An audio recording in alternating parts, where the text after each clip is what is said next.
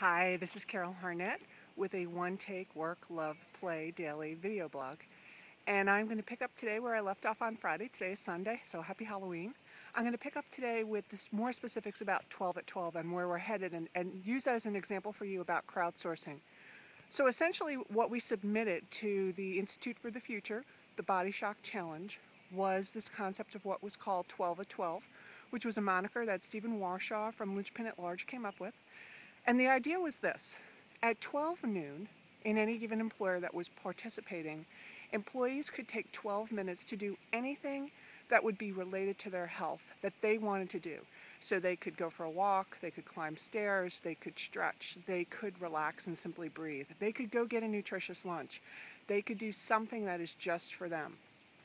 After they had done it, there would be a mechanism for them to record it. Now, one of the things that was suggested in order to build a sense of crowd and a sense of mass is that they could tweet it with a special hashtag, like hashtag or # for some of you, that simply had 12 at 12.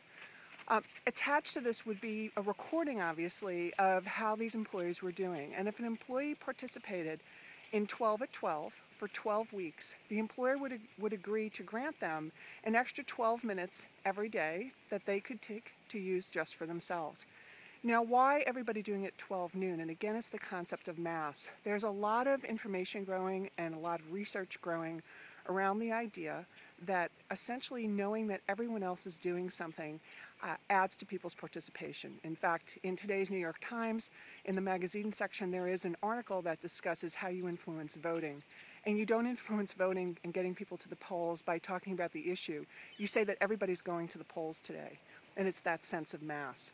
Now, in addition to people doing it for 12 weeks, they could do it once a week, by the way. We made no more parameters, and they had to do it at least once a week. They could do it 5 times a week. They would get these additional 12 minutes. We would also start to build in rewards. Rewards, for example, that the research also shows need to be immediate, but they also need to be unexpected.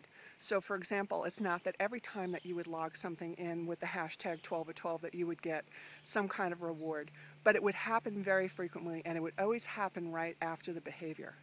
So that's really where we are. If you want to join the continued discussion for how we're actually going to start to implement this and pilot this on a pro bono basis for employers who are interested, go out to Social Strata and or do a search, a Bing search, a Google search, whatever kind of search, Yahoo search you want to do, and put in the term health crowds.